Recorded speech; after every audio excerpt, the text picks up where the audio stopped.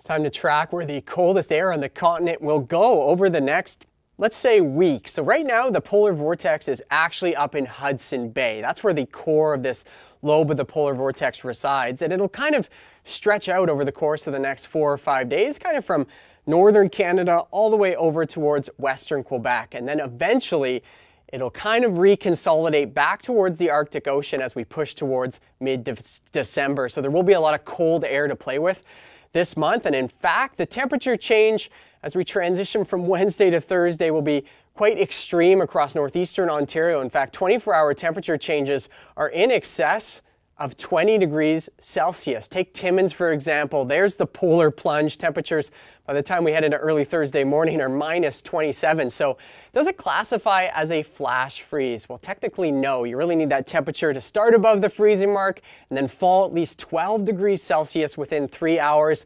And there's lots of nuances at play with how much of that moisture on the ground evaporates, that sort of thing. Our temperatures for Wednesday, you can see where the core of the cold is going to sit.